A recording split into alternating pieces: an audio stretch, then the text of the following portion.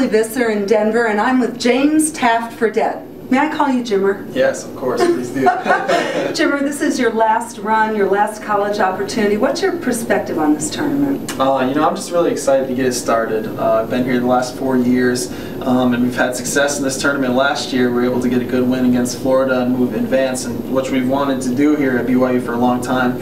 But this year, we really think that we have a good team. We got a good seed and a good team to make a run in this tournament. So I'm looking forward to trying to do that in my last year, and I know it's do or die, so we're just going to leave everything out there and hopefully make a good run.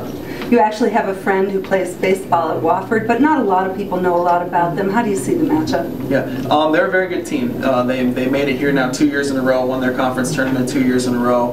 Have some really good players, some perimeter guys that can shoot it, and some guys down low that rebound the ball well and can score. And Dahlman is a very good scorer, very efficient. You know, they're very well coached. You can tell that they don't take bad shots. So we got to just contest everything and try to make them only get one shot and get on transition. Well,